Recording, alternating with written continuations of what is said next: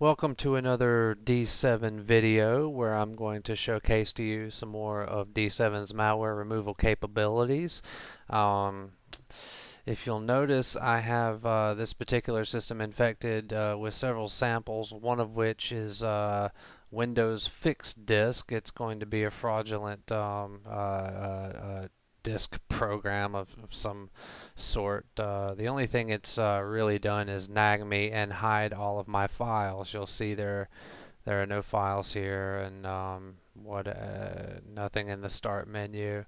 What I just need to do is unhide or at least show hidden files so I can get to D7 because I'm not running it from a flash drive in this particular case. Okay. And now we're going to go straight to the malware tab. One of the first things you'll notice at the top left is D7 Auto Mode. There's a start button, and this is going to, of course, run every item that is checked in the list in order, top to bottom, left to right. Now, one of the things that you may not have known, or just something to keep in mind for the future, if or as rather as the items are run, the checkbox unchecks. But if you've decided that you want to run an item twice, or you've forgotten an item, at any point in time in D7 Auto Mode, you can go back and check an item, and then it will be queued up next in D7's malware removal routine. So that's pretty neat, but let's go ahead and get started with the malware removal. Just click the start button, and now we're already at the PreMalware Scan. PreMalware Scan actually deletes all of the previously blacklisted malware from Malware Scan, anything that you've blacklisted. I'll just slide that to the side. And before I dive into the nodes here on the left, I just want to point out that we're operating on the C partition. That's not really pertinent information. I mean, you knew that. This is a live Windows system. What you may not have known is that D7 is also capable of running malware scan on an offline installation of Windows. For example, if you have a client's hard drive attached to a TechBench computer designed for scanning purposes, or you're booted to a Windows PE environment, you can also use D7 Malware Scan on different partitions, but we'll cover that in a different video. One thing I do want to cover before we move on is the Malware Scan definition update. Essentially, I have a network share in here, and what you want to do is create a central repository for all of your D7 definitions, and by that I mean you may have D7 definitions on a flash drive, you may have D7 running from a TechBench computer, you may have multiple technicians with multiple copies of D7 all over the place. What you want to do is keep all of those definitions in sync with each other, and you can do that by selecting a centralized network share to serve as a repository to synchronize all of these definitions together. So I believe D7 will nag you if you don't sync your definitions once a week. I might be mistaken about that, but I believe that's about the time frame I've selected. In any case, we'll move on. Starting with the Miscellaneous tab, we have several values here. All of these values have a default, and just about anything outside of the default is malware, sometimes except in the case of the GNet DLL or AppNet DLLs, and in very rare cases the shell value, but you are not likely to see that on an end user's computer. So what I've done here, I'm just going to pretend that some malware has infected the user init. I've got foo.exe that I just typed in there. Now user init says check beside it. I'll be honest with you, the label is also supposed to turn red, and I have not apparently done something right in the code there. But once you see that the value needs to be checked, you can take a look at it. You can just click use default, and it'll put the default value in there. Just be sure and apply the changes before you leave this tab because these are not saved in real time. So you definitely want to apply all of those changes or they will be lost. Moving on, we've got run keys. And of course, I've got some malware in here. Nice random file name there. Now, these run keys are gathered from their run once, etc., etc. They're gathered from local machine, current user, and all user profiles on the system. I like to have everything on one screen at one time. So we're going to examine this item. I will say is in red, not because D7 suspects it's malware. No, I'm afraid D7's not that smart, but it does deserve extra scrutiny because the item is hidden. And that's why I have it in red. I feel like anything that wants to hide itself deserves a second look. And in this particular case, this is most definitely malware, so I'm just going to delete that and delete any associated files, of course. Aha, I forgot to check it.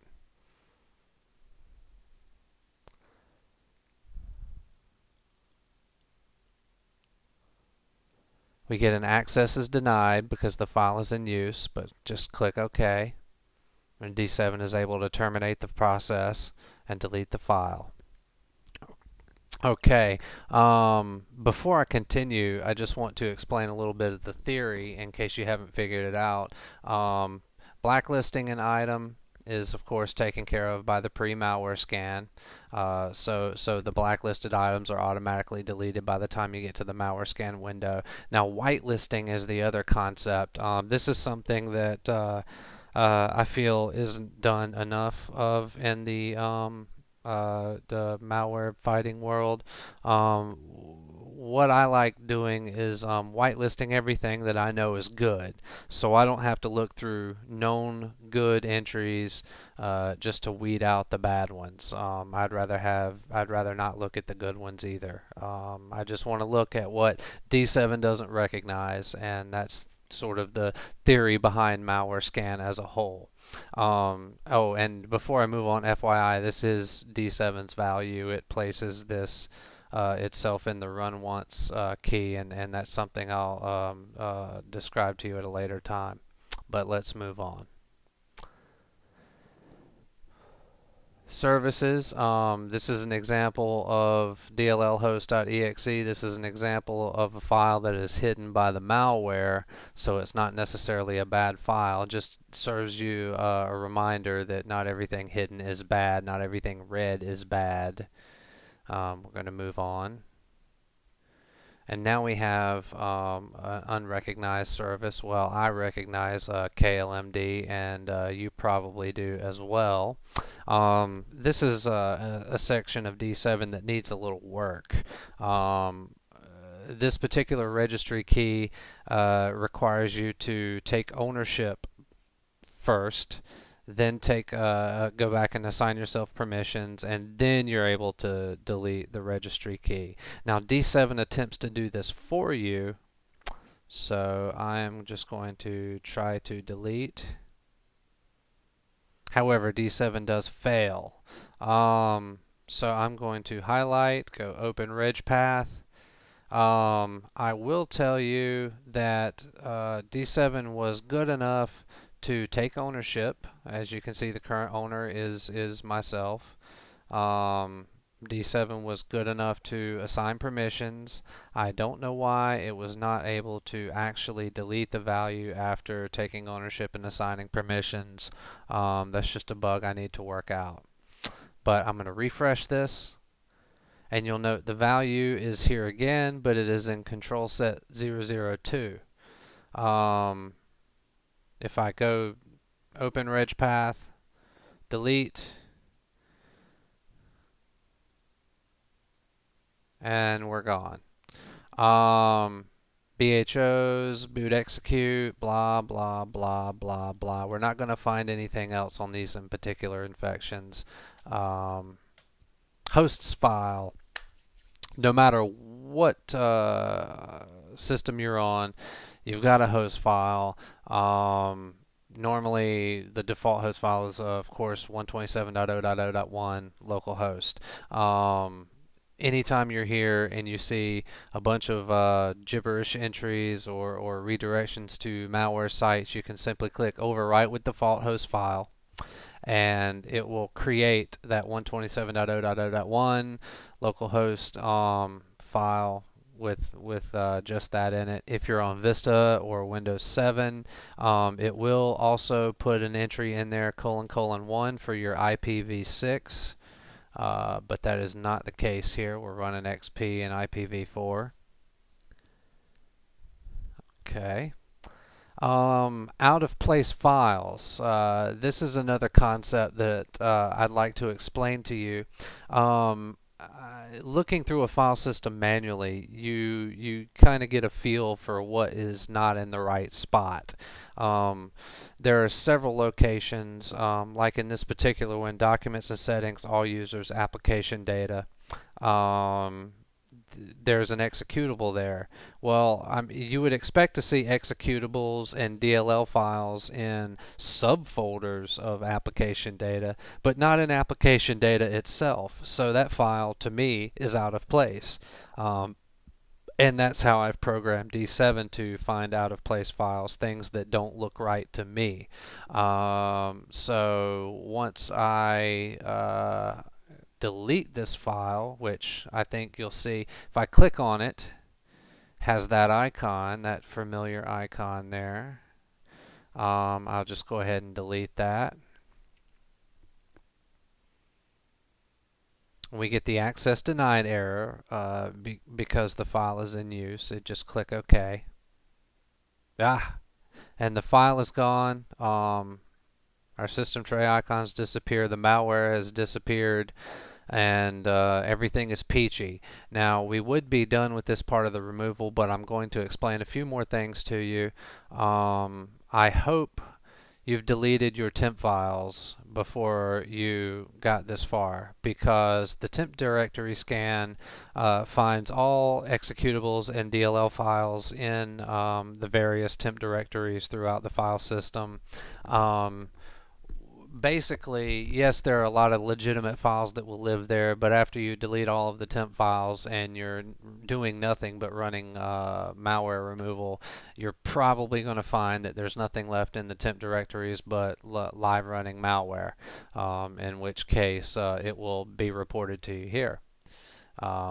Our next item is find new files, which of course there are going to be plenty of new files on a new Windows installation, so I'm going to skip over that for now. Windows directory files, Windows System 32 drivers, and the Windows System 32 files. These are basically, this is just a straight up whitelist concept. What you want to do is get a clean machine and whitelist absolutely everything you possibly can on a known clean machine. That's going to basically just cut out a lot of the crap. We're going to look at what's left over. In this particular case, I'm running the System 32 file scan. This really does take 5 to 10 minutes, so I'm going to do a quick time lapse on this video, grab a sip of water, and I'll be right back.